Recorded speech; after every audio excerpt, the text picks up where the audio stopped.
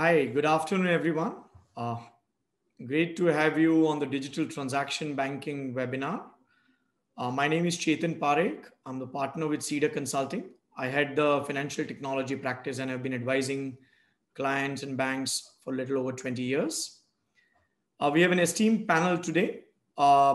We have Saqib Khan, who is a regional head for the Backbase, which is one of the innovators in digital. And he will be taking us through what Backbase has to offer on transaction and commercial banking, as well as giving his insights on customer experience.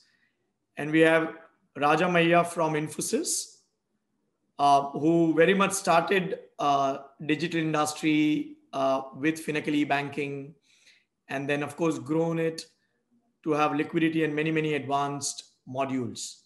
So it's kind of an esteemed set of speaker. Warm welcome to everyone. So I'll take you through a quick evolution and market overview of transaction banking as it stands in 2021 post-COVID situation and some key innovation ideas.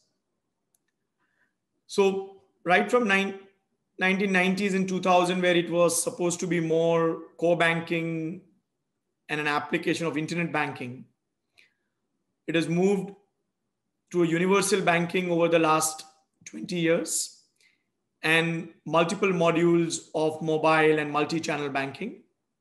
And what we've seen in last 10 years is further focused distribution between retail, SME, and corporate. Plus with FinTech and outsourcing taking priorities, there is a significant level of activities in the region, and COVID has further triggered this off with next generation of opportunities. So let me first start with defining transaction banking. So traditionally, it used to be payments, collections, liquidity, and a basic trade finance. Now with digitization over the last 5 to 7 years, of course, the big four banks started their portals and transaction banking. Citi was a pioneer. The payments and collections still remains the same, but with a lot of innovations around ERP integrations, B2B payments, collections using newer concepts of virtual accounts, and liquidity going regional rather than just the global. The digital trade finance has taken a lot of leap, and we'll be discussing one of the innovation ideas later today, along with the supply chain finance, which is a completely parallel line of business, funding small and medium suppliers from a reputed buyers. And last but not the least is the treasury, where cash flow forecasting and financial risk management still formulates part of the opportunities. When you look at the global market, it's almost a 2 trillion market where a significant amount of market share is focused onto cash management, and the share of revenues are likely to change, with almost 40% of business coming from Americas, Asia Pac going to contribute the second big 35%, followed by Europe and then Middle East. Middle East carries somewhere in the range of 7 to 8% of global transaction banking.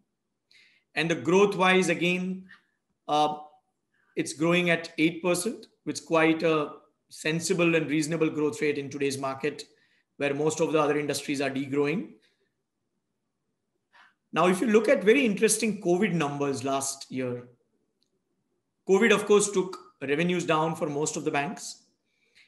And while interest rate collapsed and interest revenues went down, the cash management and trade also got impacted because of balances and interest income on balances, trade finance incomes, and it's likely to recover in 2021. The left-hand side chart is showing you how the market is moving for the top 10 banks globally. And the right-hand side is giving you a perspective based on the region, where Asia and Americas are likely to be the future growth engine, with Europe remaining more or less stagnant with a 10% kind of a growth. So it's going to be a recovery story in 2021 when it comes to transaction banking. Coming closer to GCC, again, each market is unique, but Bahrain has taken a lead with respect to digitization and a lot of transaction banking and payment related stories there, with blockchain being available as well as the cloud of AWS and Azure being approved by Bahrain Central Bank. Kuwait is going through some early changes from a normal banking system, then e-banking systems to an omni-channel systems with a lot of self-service investments. So a lot of customer service centers are coming in for SMEs and corporates. Oman is going through a lot of digitization and investing in digital hubs, cost savings and platforms with Bank Muscat, Bank Dhofar, and multiple other banks investing into the platforms.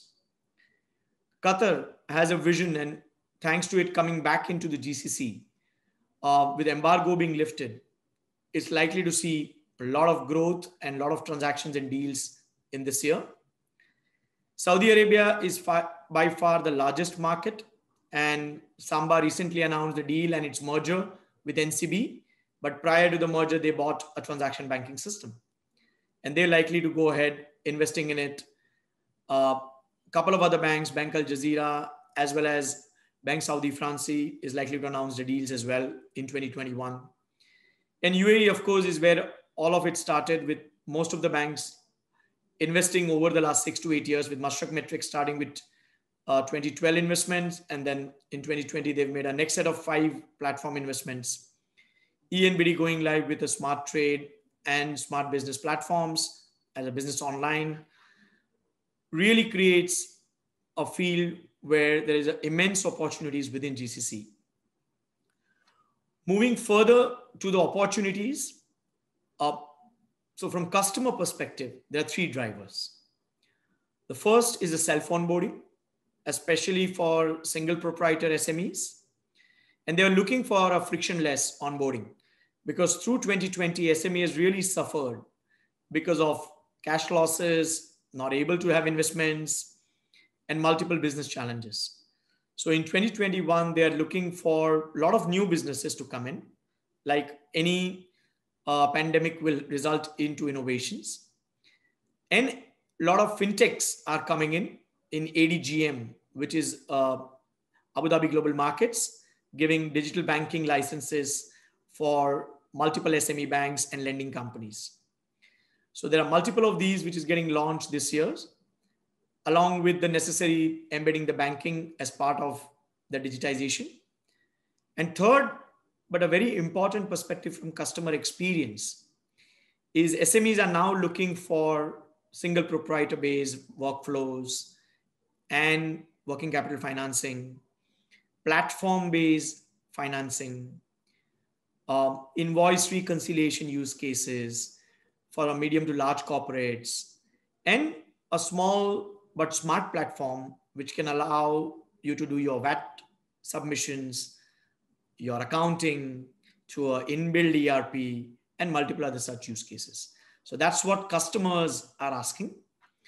When you're looking at the tech drivers from banking perspective and fintech's perspective, the whole focus is to improve efficiency, because everybody knows corporate onboarding takes a hell lot of time. Scaling the architecture across markets, because COVID has suddenly showed to everyone that there is no real physical limitations when it comes to customer servicing. And third, both UAE and Bahrain has announced open banking.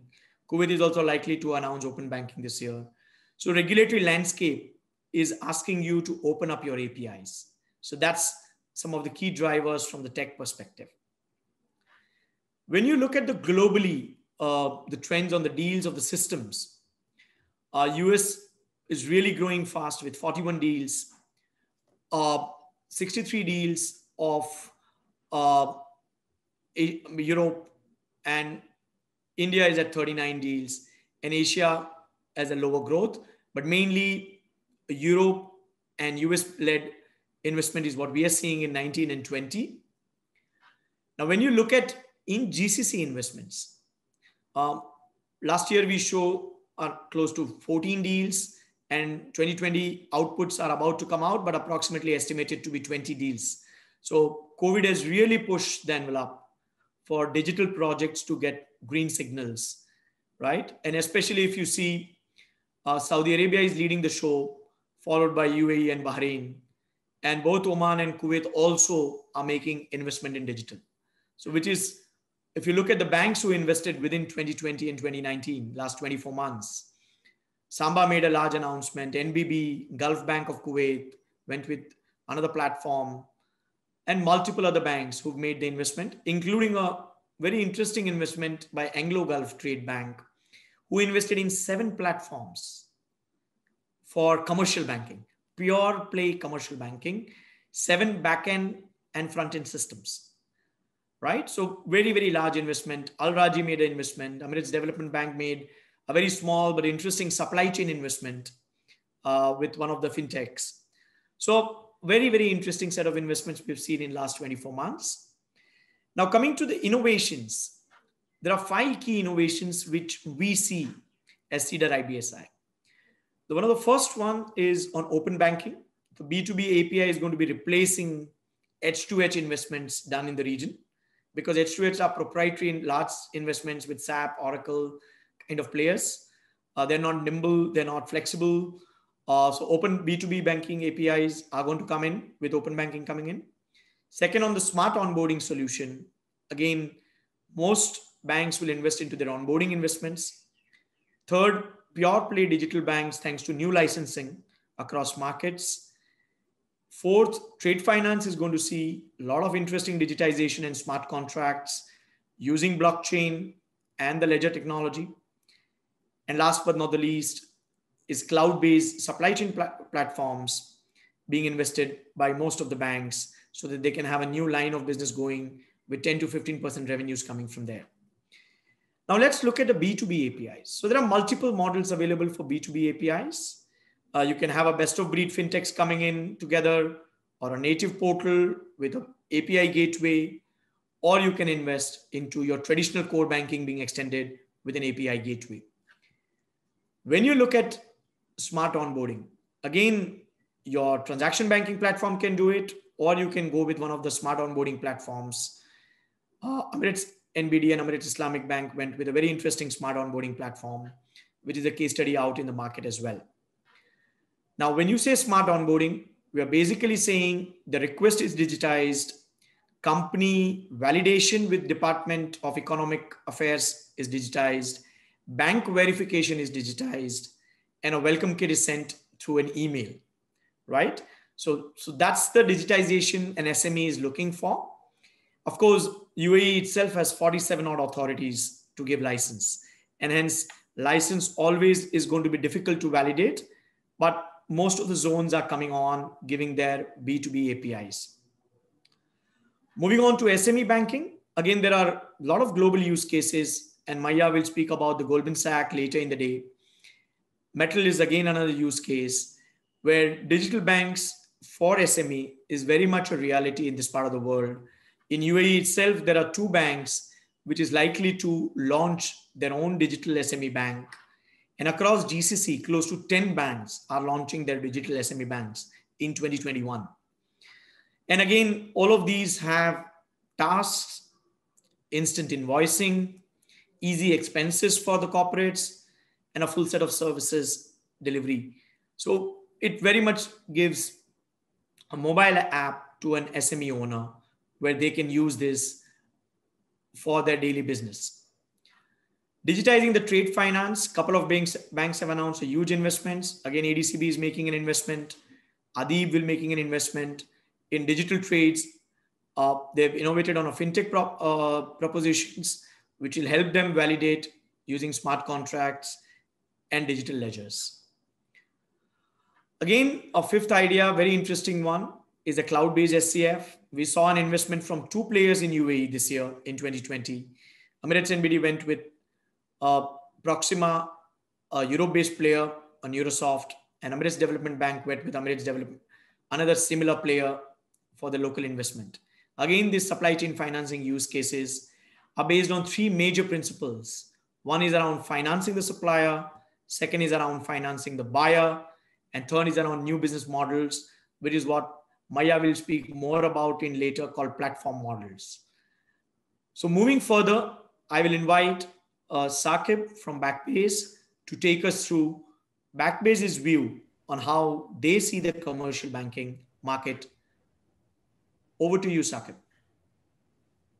Thank you indeed, Chetan, and hello everybody. It is indeed a pleasure to be a part of this very exciting webinar today. My name is Saqib Khan. I manage business for Backbase in the Middle East, and we are definitely seeing a lot of innovation and banks really opening up in the space of commercial and transaction banking. So, from my perspective, I think today the topic should be the battle for the preferred app, and I think that's where the debate is going. Uh, and as Backbase, we have more of an angle from a human psychological perspective. We believe that technology is an enabler, but at the end of the day, the impact that it has to create should benefit our daily lives, whether we as retailers or whether we as employees working for a corporate bank or for a commercial organization. So moving on, in today's era, I think Chetan, you can move on. It it is the era where we're living in a platform era, right? And platforms are literally taking in today's businesses. One of the example is, for example, Uber Eats.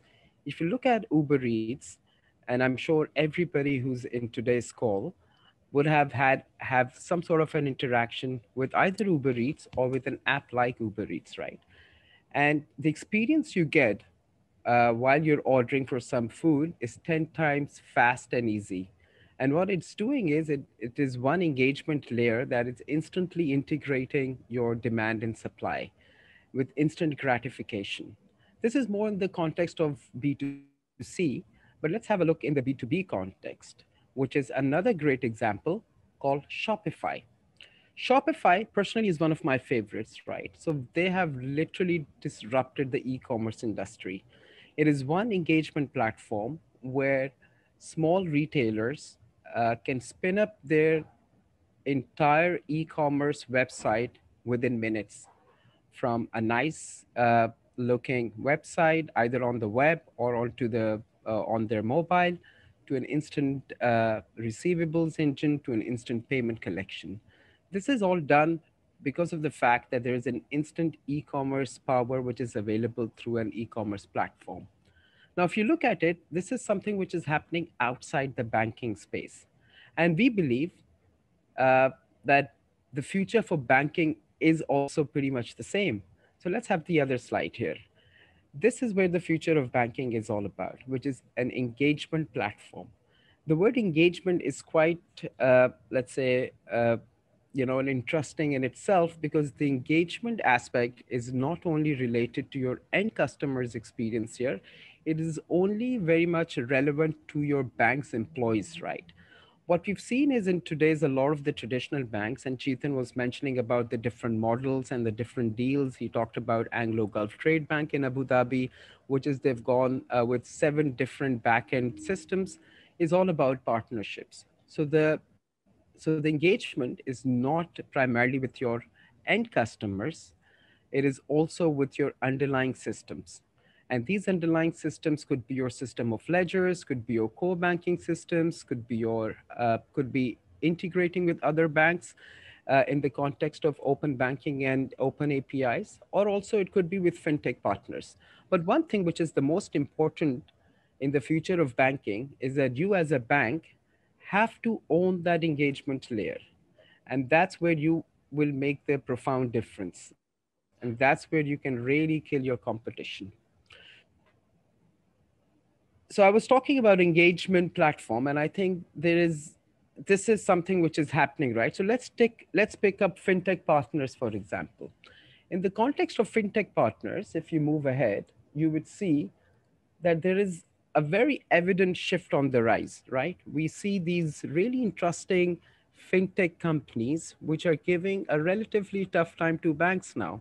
For example, the payment space, right? You find companies like Plaid, an aggregator, you companies like Iden or Stripe, they are serving a good problem for the SMEs, which is an instant payment facilitation engine. Similarly, in the context of accounting software, you see that uh, in an actual life of an SME, he needs to have an accounting system to run his business. And of course, in the lending space, we also see these very specialized fintech companies like Coconut and Amazon. They're giving a lot of really niche services to the SMEs. So the commercial digital requirements are increasing in a very rapid manner, right? And this is what a platform can really help you. What the platform can do for you as your bank is something what we call it as the network effects. So if you move forward, you see in that today's economies of let's say platform, how do you achieve a very rapid and instant growth, right? So what we've seen is that banks are moving more from a pipeline, sort of a traditional old way of working, to more of a ecosystem way. And the new challenger banks that are being developed in nowadays are essentially on the same lines of an operating model. They've taken a platform business in the middle, and they've partnered with the fintechs. Some of the key stats now, right? And now I'm trying to be a bit more specific to the underlying commercial banking requirements. Based on certain research, we figured out that the SMEs are 67% of the SMEs are using these fintech partners. And then there is a big market of $370 billion for in this particular space. But if you interview these SMEs, you will find that only 18% of them say that their banks are essentially helping them out, which means that there is a big potential for banks to target the SME segment, which has been traditionally sort of overlooked. So moving forward, from our perspective, how can a bank really make a change, right? You've got the best technology available, you've got the best scalability available, you've got the best platforms available, but what's missing is really being there where your customer wants you. And I think that's one of the key things that banks really have to now think from that angle. For example, we were one of the research elements from Revolut is that a typical business owner would really want to be where branch proximity is not an issue. He is completely online. So look, if you look at it, branches are drastically going out of the business, right? And the definition of a bank as a premise, as a building, has literally disappeared now. Another good persona is, for example, another native business owner, right? If you understand the persona of this particular sort of an SME, you would find one of the most important aspects for why she would perhaps like to choose a particular bank is entirely based on the user experience. So this essentially tells you what is your end consumers thinking, and this is what we call it as an outside in approach. And I think this is the mindset that banks have to literally take it. So moving forward, it's all about increasing engagement, whether it is for your large corporate organizations or for your SME organizations or for your mid-sized enterprise commercial organizations. You really have to delight their customers with instant gratification. And this is potentially one of the ways to do that is to doing having a platform in your digital strategy. Moving forward, you would find, how do you delight the customer, right? Delighting the customer essentially means that you have certain use cases in your mobile app that will help them running their lives better. For example, an SME just wants to manage the business on the go. This SME would essentially want the cash flow to be there to know how the business is doing in near future. If there is an overdraft predicted except expected, how can he or she instantly resolve that problem? So that's one of the use case, for example, you have to create value from a platform perspective. The other use case is also one of the pain areas we've seen in a lot of banks is from a onboarding perspective, right? Literally, it takes days, if not months, to onboard an SME business owner or a large or a small enterprise customer. I think that's one area where we as Backbase, and we're really creating a lot of value. But this is not only marketing. Let's have a look at some of the real case studies that we've done. So, Royal Bank of Canada, this is one of the top largest banks in the world, uh, and we take pride in saying that we work very closely with Royal Bank of Canada. And when they chose us, they said, "Listen, we've got a problem, and it takes a hell lot of time to onboard a new corporate organization, whether it is of any size, and that's where we do value mapping. So we get into the processes and we see where is the break, right? And the angle we sort of implement this approach is from an outside in approach rather than an inside out approach.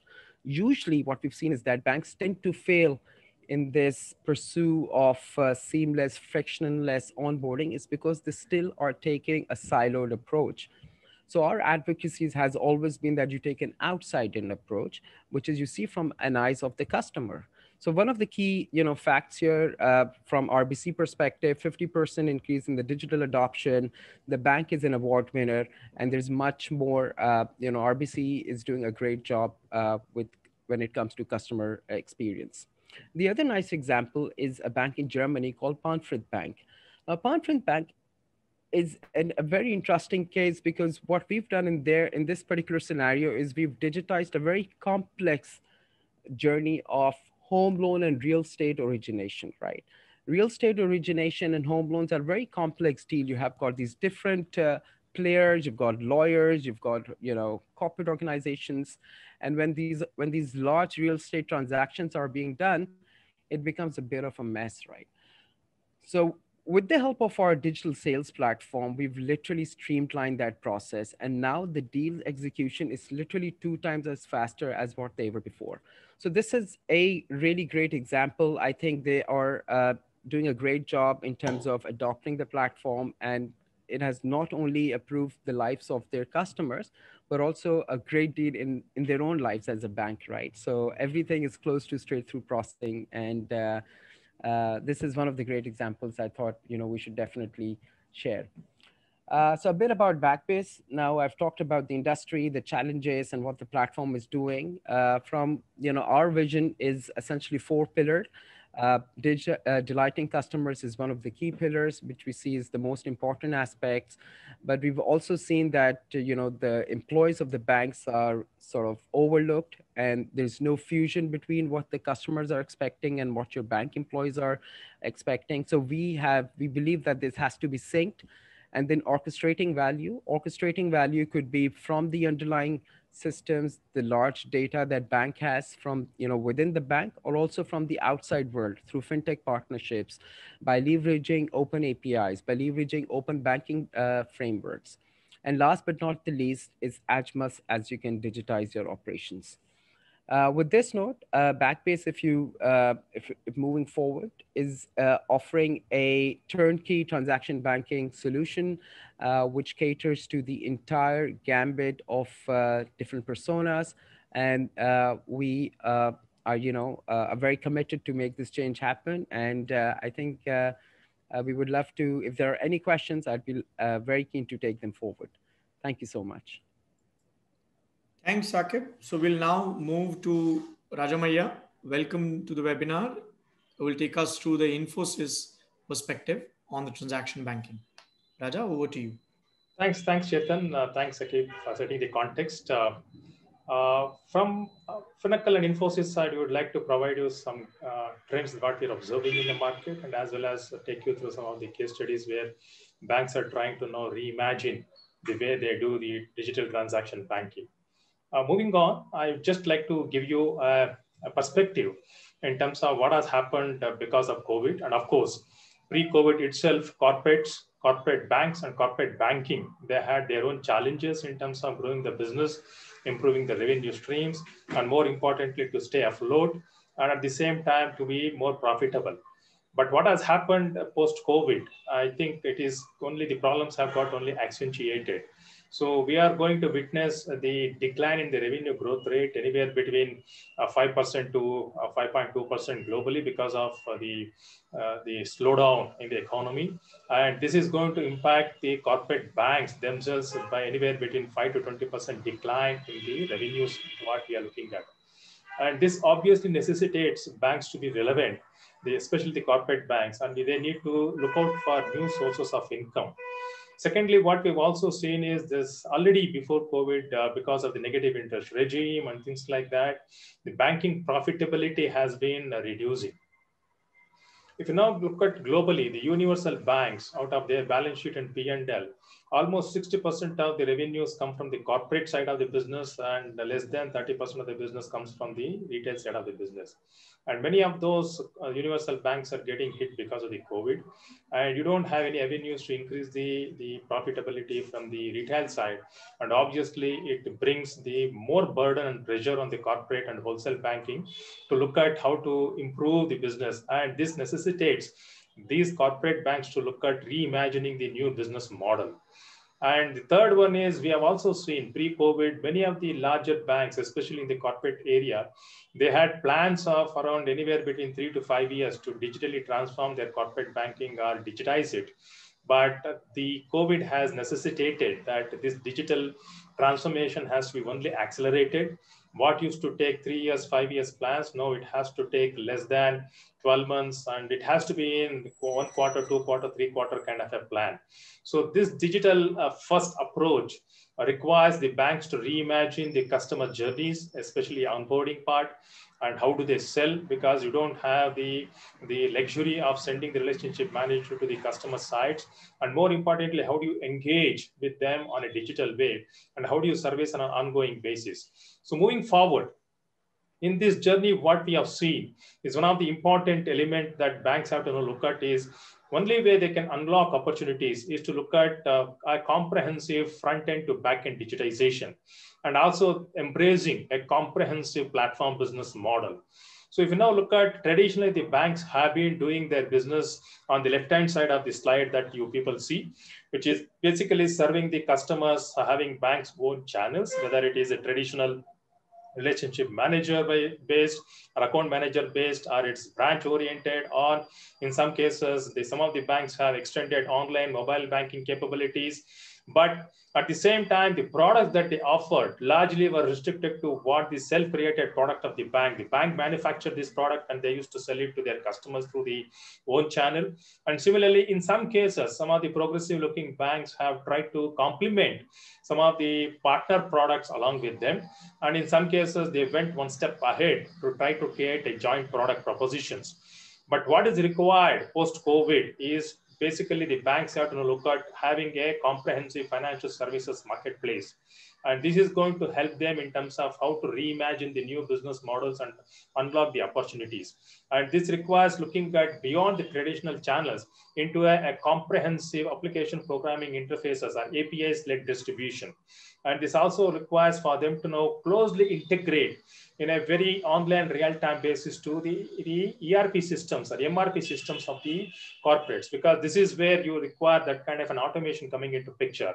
And more importantly, they have to now look at bringing in the ecosystem play together with partners and embedded the financing, the FinTech partners. And all of them requires to be integrated through open APIs. And as Chetan mentioned, many of the GCC countries have already started opening up, the regulators are opening up the regulations on open banking. And this facilitates these banks in the back end to look beyond their self-created products into a bundled non-financial products. So banks will not be just limited to offering financial products. They should be able to look beyond that. And more importantly, we have seen a way away from offering your own products to look at offering the competing companies or competing banks products also. And this is going to be a very, very important journey when it comes to moving towards a financial services marketplace. That is where the banks have to now comprehensively look at reimagining it. And this requires for bank to look at reimagining. It doesn't happen just like that. They have to comprehensively relook at their core engines. So they have to first and foremost look at digitizing their core. They have to now look at in terms of API, the comprehensive microservices and API-driven corporate connectivity, because at the end of the day, the world, the largest employer in the world is the inefficiency. So how do you know remove those inefficiencies is only by automating it. And as we see, more and more powers are moving towards the end customers and consumers. And this is one of the important thing to have the APIs to connect to end parties. And third one is in terms of redesigning the channel experiences from an engagement perspective. And they also have to look at empowering the relationship managers with the digital tools. It is no more going to be a face-to-face or a person-to-person conversation. And more importantly, the banks have to look at using the comprehensive data that they have built on the corporates and generate insights so that they should be able to offer tailored products to them. And of course, a platform business requires them to move towards the ecosystem business. Moving forward, if you look at, this is where the Finacle comes into picture in terms of having the experience of working in more than 100 countries and having more than 500 installations. And this is where a comprehensive set of solutions from back to front, end-to-end digitized product offering comes into picture in the form of corporate loans, the corporate deposits, and corporate liquidity management, and supply chain trade financing, and corporate payments, and as well as corporate digital suite, so that you should be able to engage with your end consumers on a real-time basis. So moving forward, in this journey, what I want to highlight is in terms of providing you some use cases of how global corporate banks and wholesale banks have digitized their transaction banking and how they are now yielding the results and as well as enjoying the benefits of it and passing on some of those benefits and experiences to their end corporates. So I have around 6 use cases or 5 use cases to be precise to talk about. How a bank like they moved from an end-to-end digital transformation, and it's a global bank. And I'm also going to talk about specifically a component-based a modular progressive modernization, how a bank in Europe looked at digital cash management and how another bank looked at digital corporate connections so that you don't have in between manual uploads and downloads. You try to connect to the ERP systems in the backend so that you have a lot more online real-time automated environment. And also going to cover some of the digital experiences, how it has been extended to the corporates on the one side and as well as the relationship managers on the other side. And lastly, I want to talk about how using a technology like a distributed ledger technology or blockchain, how the comprehensive disruption has taken place in the digital supply chain financing. So moving forward, let me now cover the first use case, which is basically going to be talking about front to the back, a complete the transformation that a global tier 1 bank based out of US is looking at.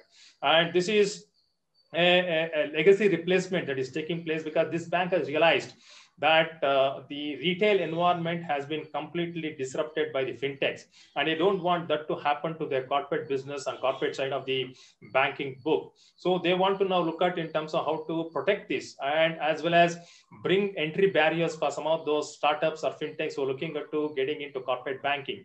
And with that kind of an mindset, this bank went ahead and looked at completely transforming the way the bank has been doing the business.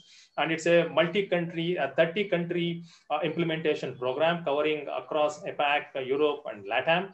So what they want to now address through this is to remove all the bottlenecks that were there in terms of customer connectivity, take out the legacy at the environment that they have, and bring down the TCO, because the corporate banks, as we mentioned earlier, they have to now reimagine in terms of how to improve the profitability and also as improve the revenue and the lines of revenue, and also look at in terms of bringing in a high rate STP, because you have to have an automation so that the customer feels the benefit, and digitized process will bring them back for more and more businesses.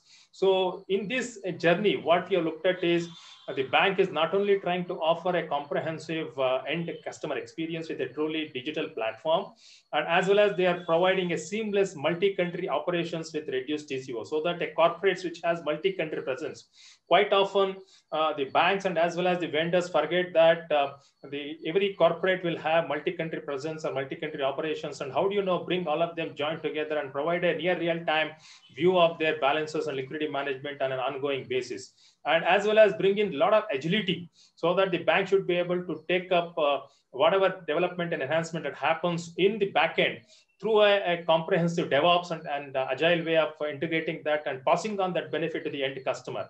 So this is what we have seen in this bank. and they are now looking at taking it to multi countries. They've already gone live in one of the Southeast Asian country. So they are now taking it to other countries and specifically looking at implementing and benefiting the real-time payments expectations of many of the countries and offering those services to the banks. Moving on, the next use case that I wanted to talk about is around the bank in UK, which is the Santander Bank from Spain.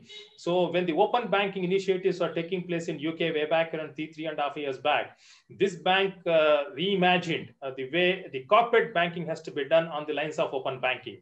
So they wanted to now bring in a comprehensive real-time cash management suite to the end customers of UK, so that the end corporate customers may be having multiple bank relationships. How do you combine all of them and provide a liquidity structure and help them build their own hierarchies and provide them a view about the consolidated cash positions in a digital way on the move, so that they should be able to now look at how are the positions moving, how are the liquidity taking place, and how is the funding needs to be taking place. All of that is a winning market proposition that this bank has taken to the corporates, and they are now taking it to the next level by bringing many other countries into this, not just the multi-bank environment in UK, but many other countries where the corporate customers have multi-country presence, and they want to bring it and provide a near real-time view. I think this is where it is going to change the way digitizing the entire cash management operations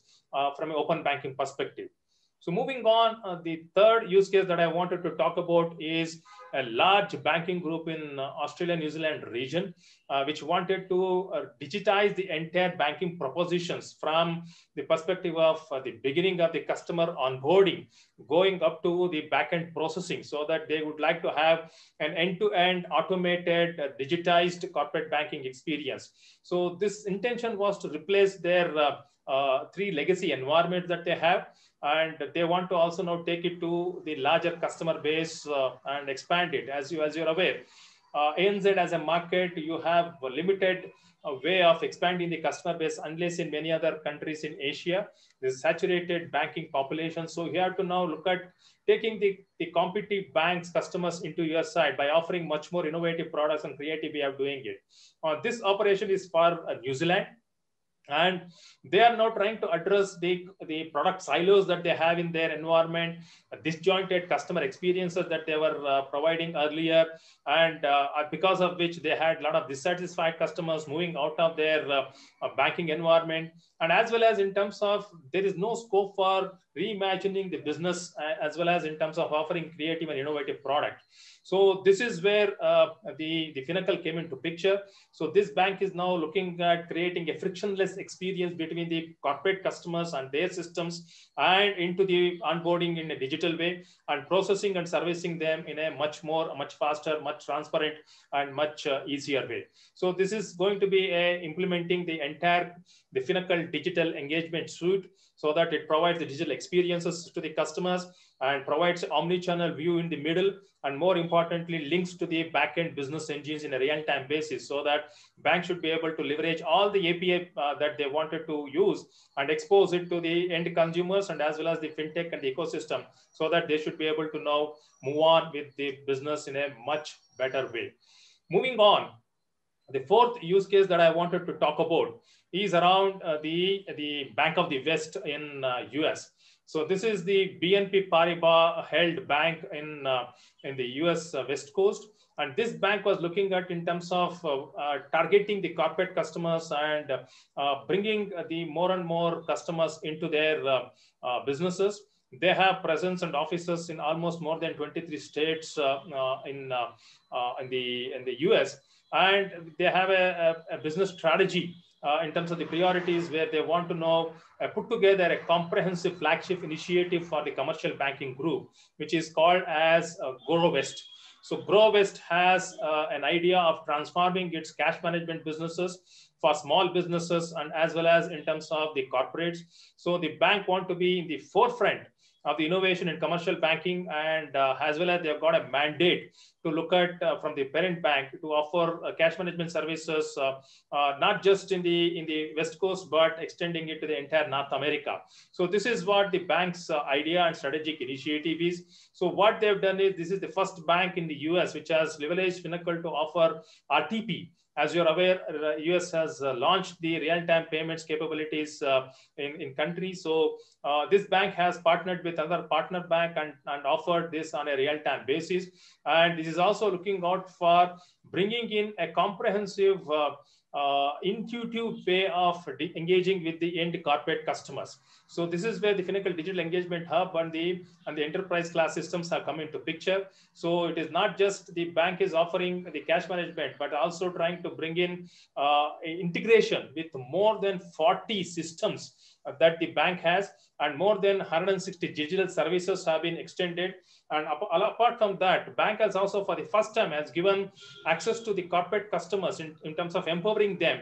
In that journey, they have also created more than 200 alerts so that the corporate customers will know what is happening in their accounts instead of trying to log in every time. So it is the banking on the go is coming into picture. So this is where the entire business proposition is coming into picture. And the enterprise payments also, as I mentioned, helping the bank to look at the RTP business, the real-time business also being garnered into it. So this includes payables management on the go. It includes the account reconciliation services, reconciling multiple currency management services, and offering to corporate customers a digitized zero balance and target balance accounts on the go.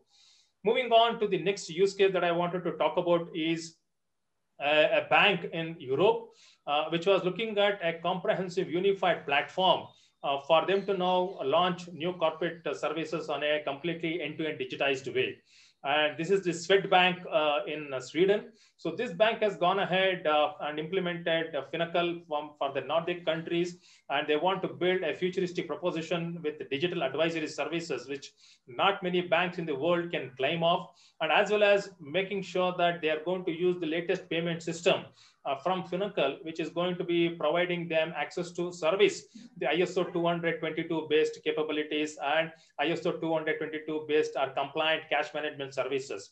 So with this, what the bank has done is they have now looking at targeting the Nordic region corporate customers, and they're also looking at in terms of using the Finacle from a flexibility perspective.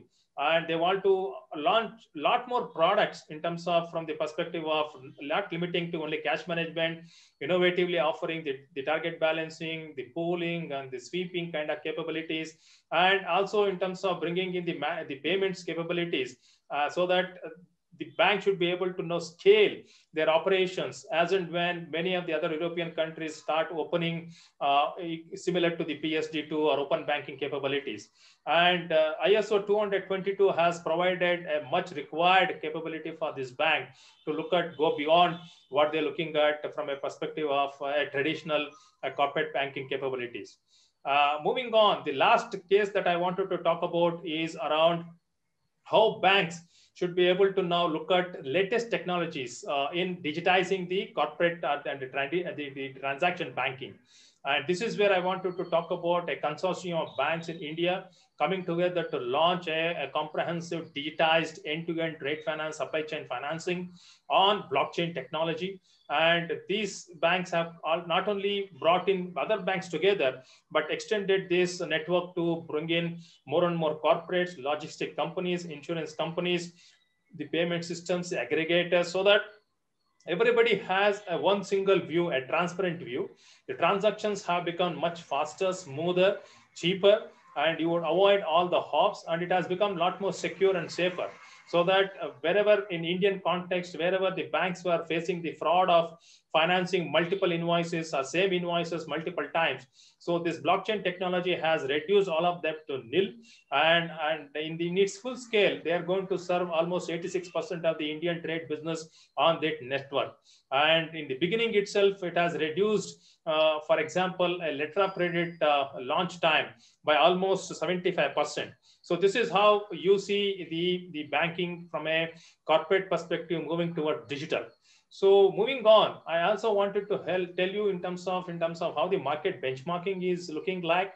and independent assessments have spoken about both in the form of a digital banking platform and as well as in the corporate banking platform area. So with that, I thank thank the Cedar for giving me the opportunity, and we are open for any questions or any clarifications. Thank you. Maiya, thank you so much. Very, very interesting use cases we came across. I think I'll now keep 10 minutes for question and answers. And I'll just take the first question. I think the question, Maiya, I think is for you.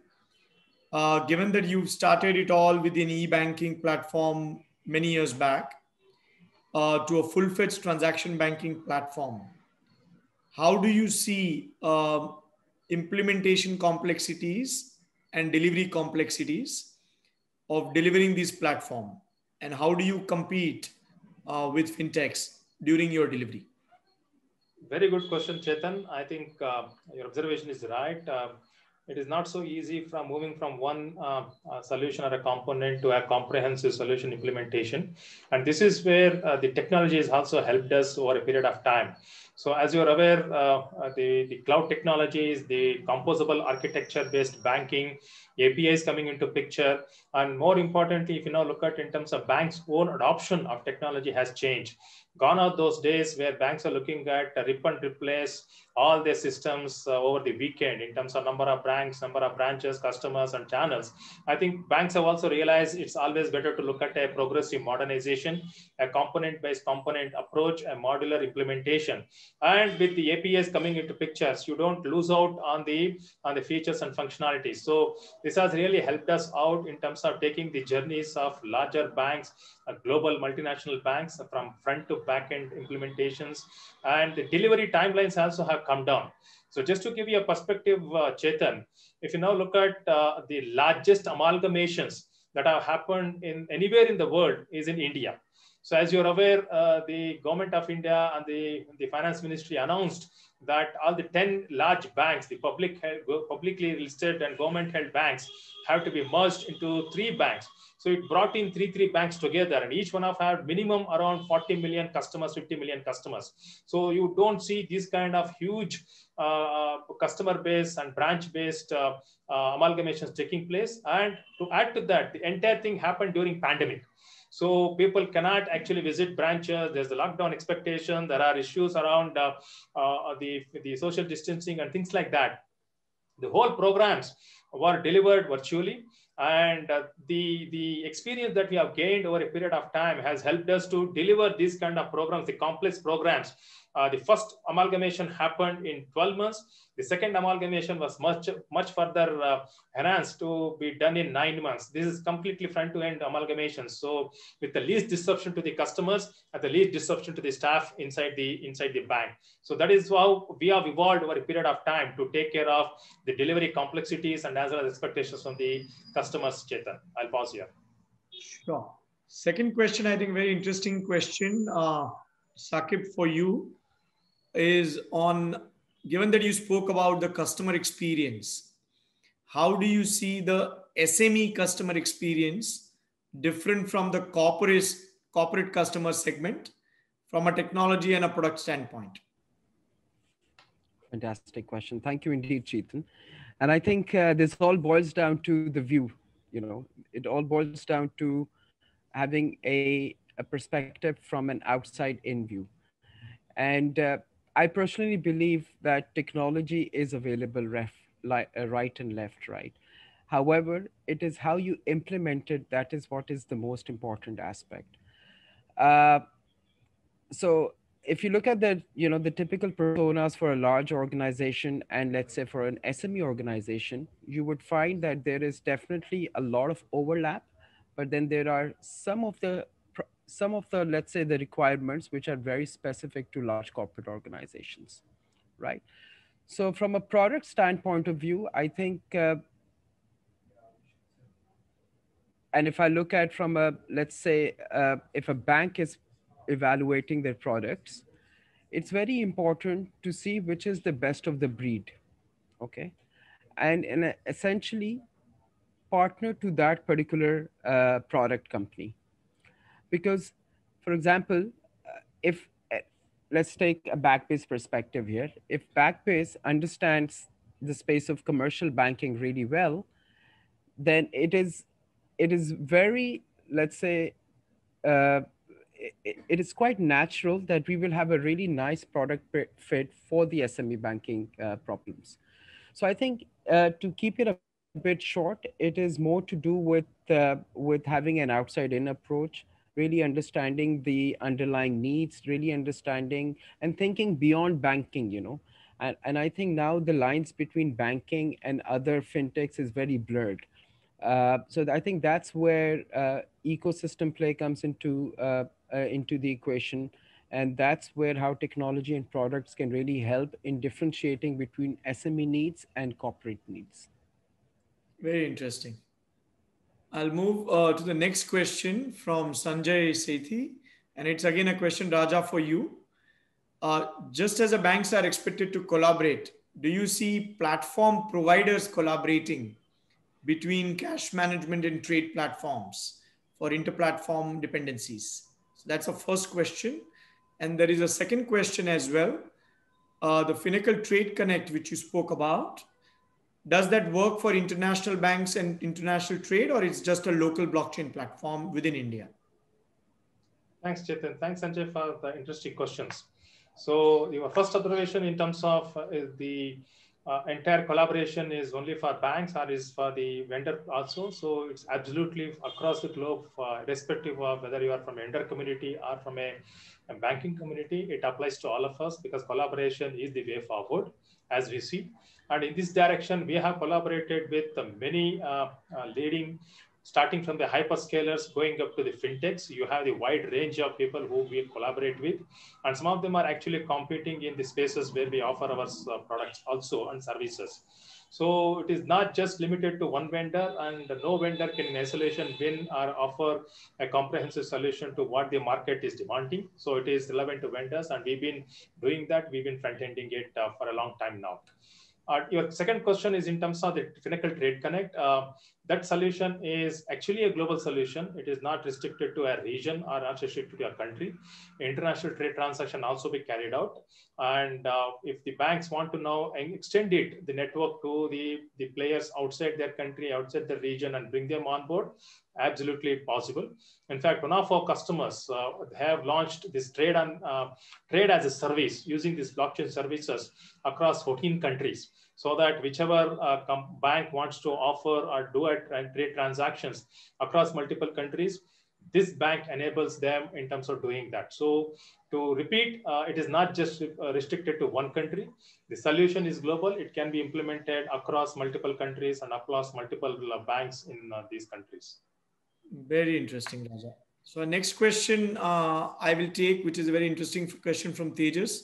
How do you see time to market reduction with respect to different product variants, thanks to the transaction banking platform, current accounts, offer on deposit, quick scoring for onboarding, and working capital financing?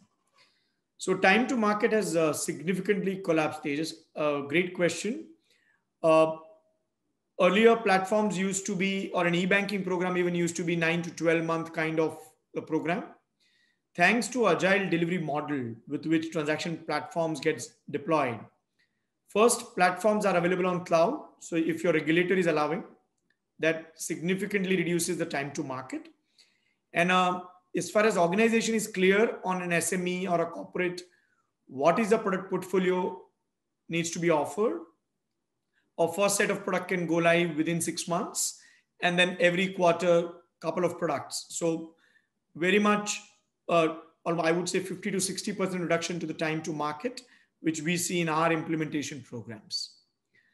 Last two questions. I think the one question is from Calix, and a very interesting question again. Raja, if you want to answer this, how do you manage the resistance by some government and regulatory authorities for blockchain technology, knowing the capabilities it can offer to the financial services industry and what it can bring around for a cash management from digitization?